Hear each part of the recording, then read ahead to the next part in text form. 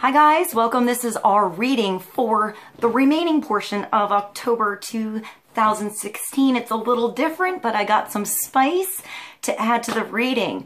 I bought all new decks just to kind of freshen things up. So I'm using The Secret Language of Animals Oracle cards by Chip Richards.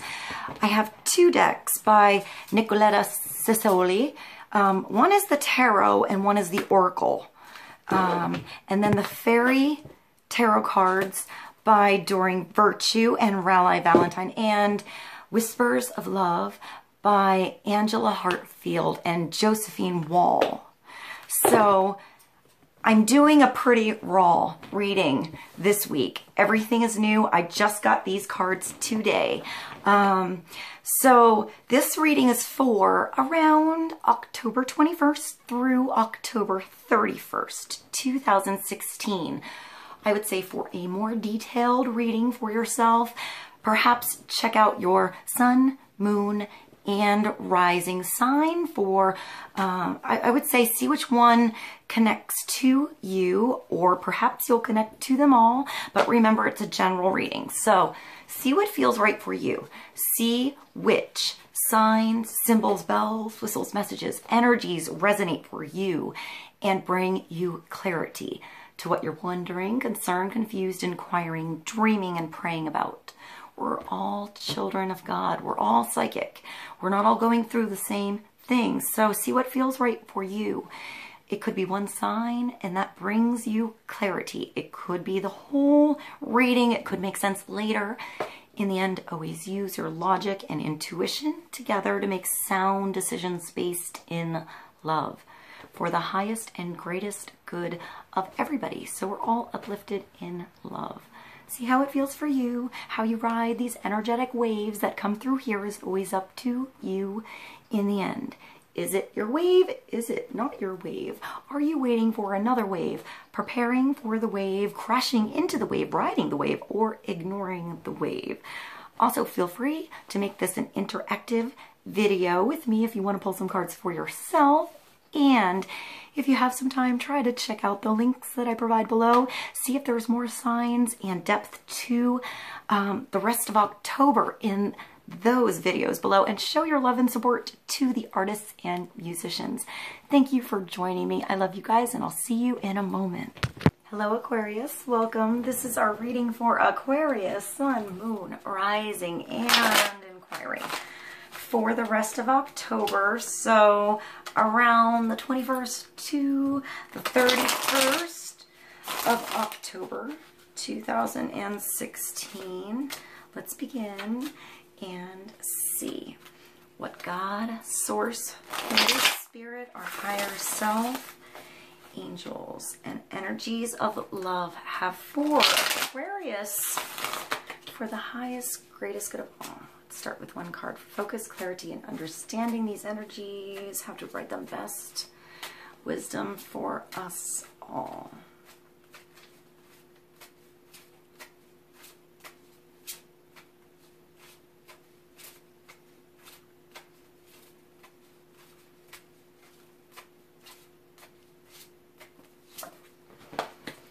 Then, I had it upside down. The Six of Swords. So sailing to smoother waters. Putting something to rest. I feel like you actually found a way to rest and to almost like give some responsibility away. Put somebody else to work, maybe. Or you're doing all the work to get somewhere and there's someone else just snoozing. I feel like a storm came and just washed all the toys all over the place. Washed all your things all over the place. Everything's in the water. You know, everything is all over and it's just not even worth saving, like after like a flood, you know, something like that. Something was destroyed and circumstances beyond your control came, and out of this situation, there's it's actually, it's funny. It's like the lid of a coffin. There's all these like little toys, and then there's a coffin lid. But she looks like Sleeping Beauty. You know, there's like rosy cheeks here. So she's just sleeping. So, and then there's this little bunny who's sort of just on the boat, on the lid with her, and sort of just, I think of like a gondola, like something like that. So the water isn't that deep. Something came and flooded the surface of something and washed something away, destroyed something, brought everything up to the surface, made something sink. And there's like one situation you're saving, or there's one thing you're bringing with you. There's one person that's coming with you, or I don't know. I actually feel like, I don't know. I got this scenario of this little girl having this whole, or this little boy here having this situation going on, and trying to save this whole situation, not succeeding, but saving this person, this friend, this event, this something that brought you strength or is going to bring you strength. I feel like this one is strong now, but I feel like this one was strong before, if that makes sense at all.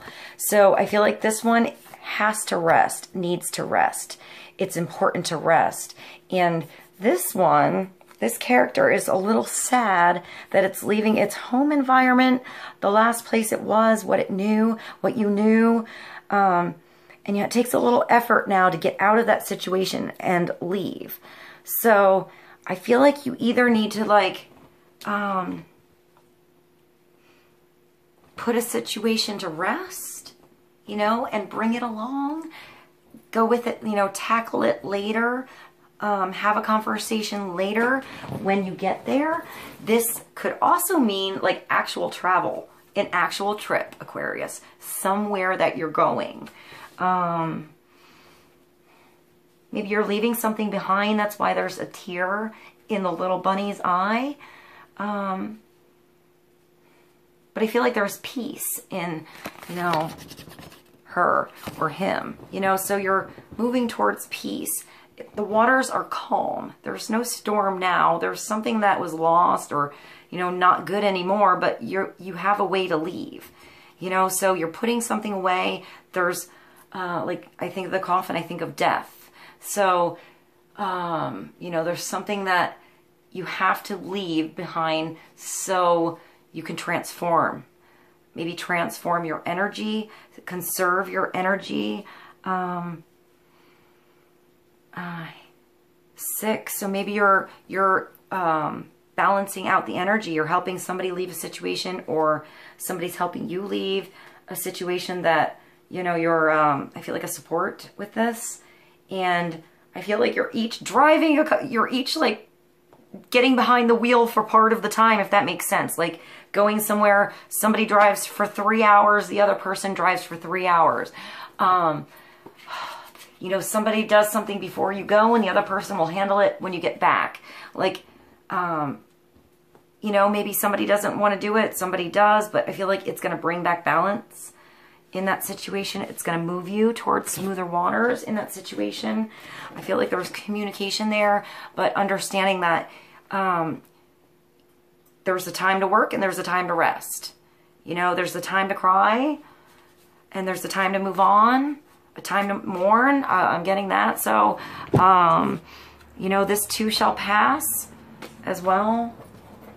Let's go to the Secret Language Animals Oracle cards. I mean, it's definitely passing with the 6. You're definitely going somewhere better with this. You've learned to navigate something, that storm, that situation. You learned how to get out of something, that storm, that situation, that conversation, that relationship, that place that you were stuck, or that it was just not working. It was rough. You were learning something there. It took learning something to get out, to see a different way out.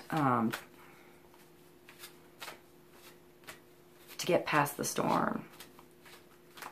To go around the storm next time, Aquarius. Let's get another card for more clarification on the Six of Swords, Aquarius. The bee. So creativity, purpose, harvest, and devotion. So, you know, I feel like, you know, you're making it work, whatever you need to do. Taking naps if you have to get yourself to move, you know, to get your energy. I feel like power naps, something like that, like being creative, having a purpose. It's the 31, so you're being creative, but it's bringing you to a 4, to stability, to something sweet. You're going somewhere sweet here. I feel like you're also, like, I feel like work, you know, everyone has a purpose, a place, a time, you know, putting things in order, working together. I'm just thinking how important honey is, and nectar, and the nutrients, and I'm thinking like pollination. I see the sunshine here, so opportunity, purpose, you know, knowing your job, knowing what you have to do, knowing time for, they're also like, when I think of the bees, like we have bees and they work all summer long into the fall, and they gather everything they can to prepare themselves for the winter when they sort of like hibernate. You know, they make sure the queen has everything she needs. You know, everything's taken care of, and they do their best so that they're prepared for harvest or for hibernation, whichever it is. But I feel like this is a time to prepare. Know the focus, know which season it is, Aquarius. Prepare for the harvest, gather your harvest. You know, do it. Don't plant the garden and forget to pick the vegetables, kind of thing. You know, get yourself ready for the winter. Put them all together and start, you know, slow cooking the green tomatoes and stuff like that. I guess I'm going to use the fairy tarot cards next. Let's get another card for Aquarius. I just sort of grabbed this deck. All right. Let's get more clarity for 31, the bee, and the Six of Swords, journey. The Nine of Summer, and that's your wish coming true. That's sparkly light just for you. It's magic, it's beauty, it's pure intention. And when your wishes get bigger than you thought, bigger than you imagined, it's better than you even thought. Here, you just wanted to get out. You wanted to leave, you're done, you know? But here, it's like, you know, you would have gotten out sooner. You know, you would have made that storm happen and learned to navigate it on purpose sooner had you know this is coming. This is wishes coming true, dreams fulfilled, a magical time in life. Harvest, you know, sweet honey, nectar. I just heard choices, so maybe you have multiple choices, Aquarius. You know, multiple wishes coming true. I'm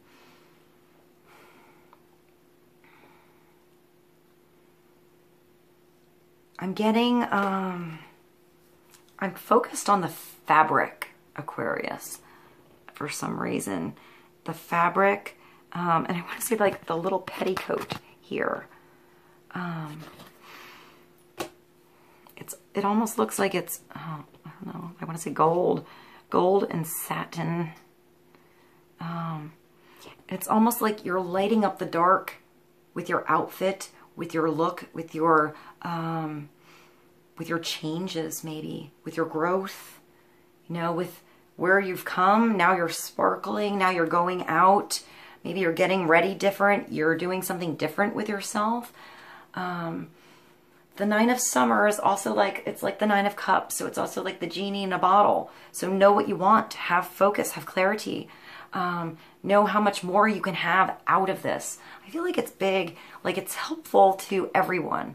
It's abundance for everyone. It's harvest for everyone. You're playing your part, and like you get abundance and everybody else too. I feel like you're also helped here. I feel like there's somebody around you, maybe older, someone kind of wise, a sister, a friend, a grandfather, you know, your boys, your girls, something like that, who's just attentive to you, helpful, helps you see that opportunity that you need. Like maybe you don't even realize it's so big until you somebody sort of like brings attention to it. I feel like there's somebody bringing something to attention to you, Aquarius, or that's you to somebody else. Like somebody bringing a little magic your way. And then like, it's almost like they're leaving you their magic wand and letting you go. And you can then do what you want and it stays with you, and you can create another one and pass that along to somebody else. Something like that, where you don't really lose. You just get to use it a little bit and experiment and learn, and then just sort of pass it along. And then you get like a version and somebody else gets their own version and they do something different with that. Like everyone sort of sparkles after you get this opportunity, this chance, this wish. What are you dreaming of, Aquarius? What have you been waiting for? What do you want to happen? You know, what is this magic, you know, where you feel free, you feel sparkly? Let's go to Oracle cards and get another card for Aquarius. For the Bee, the Six of Swords, and the Nine of Summer. That's also completion. You're complete with something that's like at the top of your game, you know? It's just feeling that way, feeling like you're at the top of your game, even if it's for a moment. That moment is that important.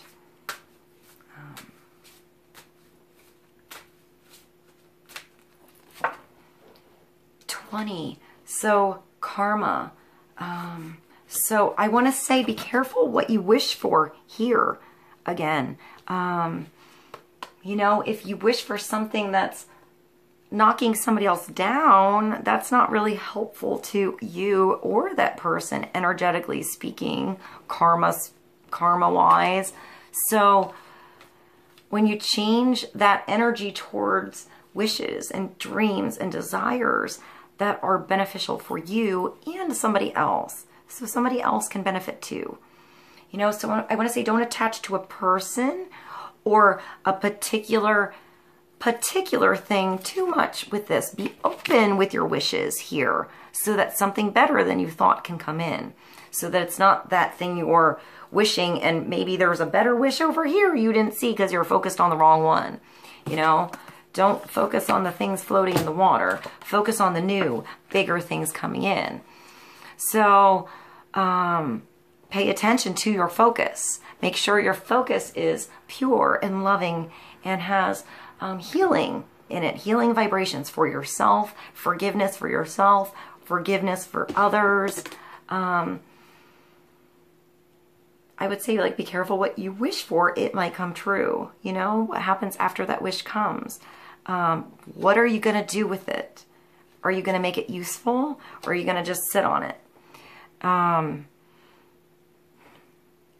would say be careful of something coming back to sort of bite you in the ass here a little bit. It's almost like, you know, you're reading, you're doing something, you're into a book, you're not paying attention, and this big bunny comes right to the window behind you. You know, like, dun dun dun dun dun. Are you home? I thought you said you weren't home today. You know, it's not like, it's like the neighbor or your mom or someone that's like, you said you were doing this. How come you're not? Why are you here when you should be doing that? It's that kind of thing. Like, just be cautious of everything, that everything has pure intent and truth. You know, if you, I would say, like, mean what you say here. You know, stand firm with what you say. And I don't know, I almost feel like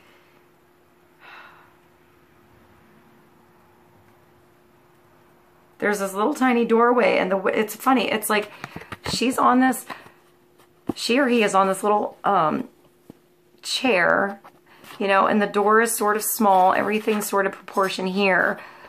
But this window is huge, and it's just perfectly proportioned for a bunny that size. It's like, you must have expected a bunny that size to come with a window that big. I hope that was helpful. But a 2 is feminine. It's allowing something to be, allowing what happened to, you know, it happened. And do what you can to change that situation, to react how you can to that situation. I would say just turn around and face that situation, have a conversation, and say what you mean here. You know, if you're busy reading the book, be like, I'm busy reading the book right now and I'll get back to you later. You know, it's just whatever it is here. I feel like it's facing something, you know, or something's coming up you have to deal with, and it just will balance things out somehow. It's also karma in, you know, really beautiful ways. Like, you have to look at every side of the card. So maybe she was dreaming about this bunny, dreaming about this big fluffy bunny for so long that she was thinking about it and reading about it. And in her little house, she was like, maybe if I make a window big enough for that big bunny, maybe someday he'll come. Someday, you know? And one day, you know, that beautiful, until she just waited and waited, and she's like, I'll just wait. One day it'll come. One day that chance will come. One day that job will come. One day that home will come. One day that thing, whatever it is, that's this wish, you know? And so it goes both ways.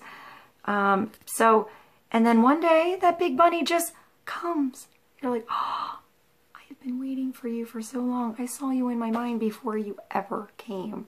I made that big window just for you. I'm so happy to see your big bunny ear shadow in front of my feet, even though it probably scared the shit out of me right away. So, you know, I feel like something unexpected and expected. You know, expect the unexpected, maybe. All right, let's move along and pull one more card for Aquarius for the rest of October. Another card for 20, Karma, the 9 of Summer. It's like the 9 of Cups, 31, the Bee, and the 6 of Swords.